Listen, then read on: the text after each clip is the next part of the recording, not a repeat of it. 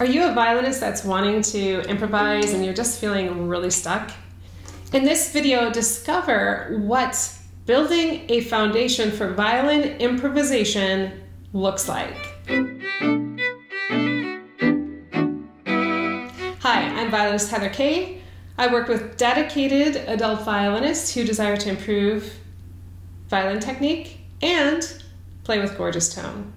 What I'm going to give you in this video is basically what you really need to develop to be able to improvise. So if you have no music theory background, we're going to get into some of that in this video, which is an absolute must if you want to improvise well. So number one, this applies to all violinists, no matter if you are classical, if you're a fiddler, if you're a jazz violinist. You need to be able to play in tune, and you need to be able to know when you're not playing in tune. Because if you're not playing in tune, nobody's going to want to listen to you.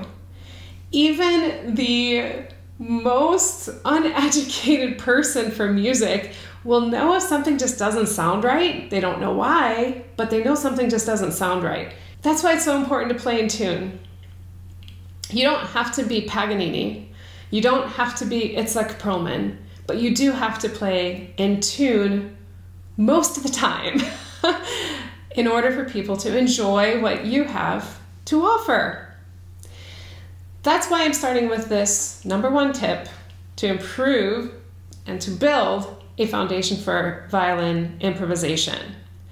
I put together a pitch exploration journal, which you can find in the corner of this video or linked in the description below, to help you with this process. Now, this is a process that I share in my Gorgeous Tone Academy and in my monthly group workshops whenever we talk about intonation. You need to get to know the pitches. You need to know the pitches by their name. Doesn't matter if you're thinking in solfege, do, re, mi, fa, sol, la, ti, do, si, do, depending where you live in the world, or by their letter name. It doesn't matter, but you have to relate to that pitch with a specific name of A, B, C, D, F, G, or do, re, mi, fa, sol, la, si, do. The reason why this is important is because every pitch has its own identity, and this is going to help you play more in tune. If you think of the violin only as fingers on the fingerboard or as a number, that doesn't give enough identification to that specific vibration to help you understand if you're playing in tune or not. I would suggest, if you want to improve your intonation, to spend at least 3 to 5 minutes a day with a specific pitch. And I would stay on one pitch for the entire week. So let's start with pitch A. We tune our violin to A. Heading to YouTube and find a drone video. You want to find a drone video with real traditional instruments, not a synthesizer, not some sort of vibration, vibrational sound. We need specific instruments. And the reason why is that you can really get to the center of that pitch as opposed to something that's false. While you're listening to that drone, to play that pitch. So the first step is to play all the A's you know on the violin. Ideally, you want to play all the A's possible on the violin, but if you're only playing in first and third position, you can play all your A's in first and third.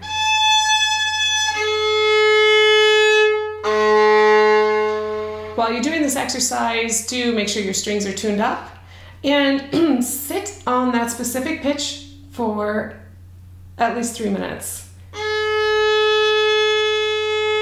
You can vary the placement or the octave of the pitch wherever it is on the violin. Now, first I would suggest playing without vibrato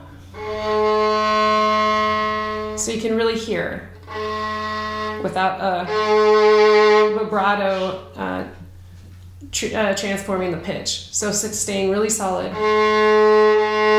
And you can On this A here, also see that your open A is vibrating. And you can tell by that if you're really perfectly in tune. We rely on our ear to let us know if we're in tune or not. You can take it a step further and really be mindful of how that pitch hits your ear and where. Like I said, I go more in depth into this exercise in Gorgeous Tone Academy. If you want to just get started with the pitch exploration journal, where I go more in depth into how you can relate to the pitches and be more secure with your intonation, definitely purchase it here or in the description below. You need to know your key signatures and chords, how to build chords. So I would study the circle of fifths.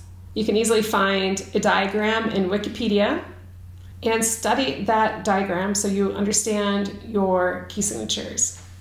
The reason why this is important is because you need to know, as you're improvising, what key you're playing in, what notes work and what notes don't work. Because again, if you play a G sharp in the key of G, your audience is going to know something isn't right. Doesn't matter if they understand music theory or not, they know it's just going to sound wrong. So if you want to limit the wrong notes that you play within a key, it's good to know your key signatures. Next, you need to understand chords. Very basic: major, minor, diminished, major being happy, minor being sad, and then diminished. Okay, so that's taking a little advanced to understand diminished, but you at least need to know major and minor to be able to improvise. And how chords are built. If you know the key of the piece that you want to improvise in, let's say A minor, you need to understand what notes live in the A minor scale and how to play that scale on the violin and the corresponding arpeggio. That's the first place to start. Know the key and be able to play a scale and arpeggio in that key on the violin.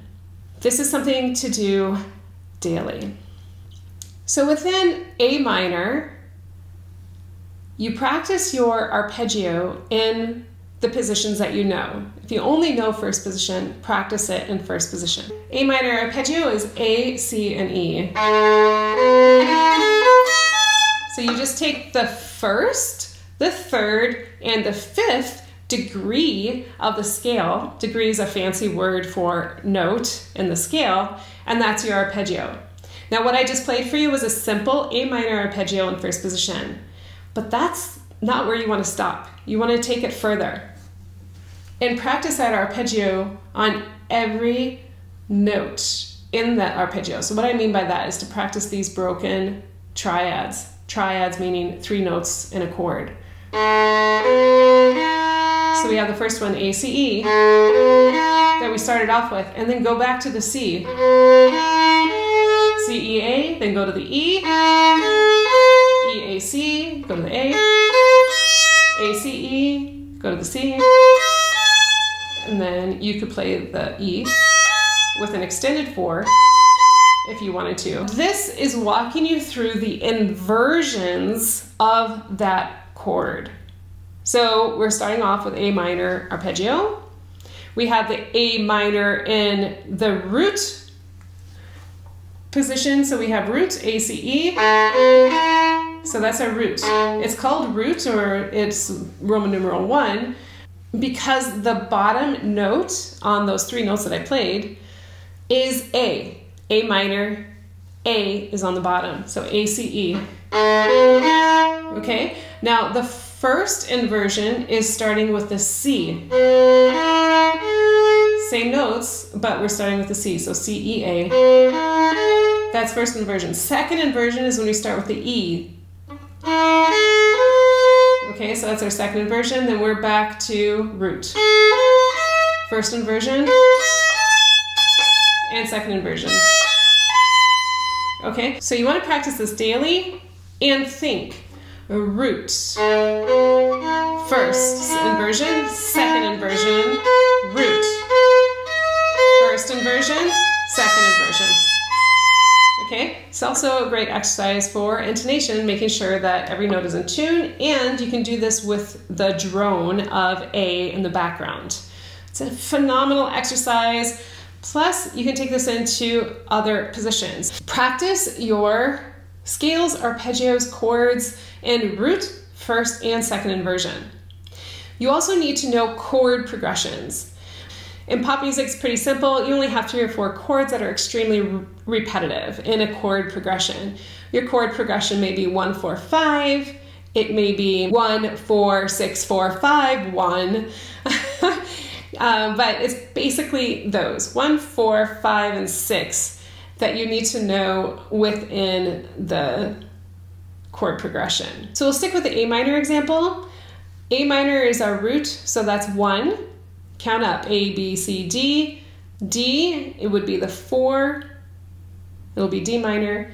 The 5 would be A, B, C, D, E, E major. And I'll just demonstrate that for you, okay? So here's A minor, D minor, E major, back to A. You hear how that fits together? So that's just a beautiful chord progression that is good for you to practice within these chords. Now, as you heard, the 5th, E major, had a G sharp in it. It also had a B. And that E major, the G sharp, is our leading tone, which brings us back to A and A minor. So I'll play A minor scale. So you hear that leading tone, it wants to resolve. And that's really good to know as you're improvising, to know like, okay, yeah, I want to end, so let's hang out on that G sharp. So my audience knows that I'm ending my improv, okay, or ending a specific phrase. The other is this B, it's the 2nd.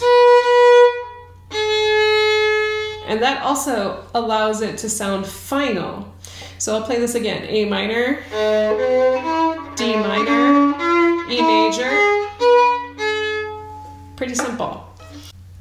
Practice these tips and you'll find not only will you improve your intonation, your understanding of chords, music theory, chord progression, you'll also improve as a violinist. Have fun building the foundation for violin improvisation. Ciao!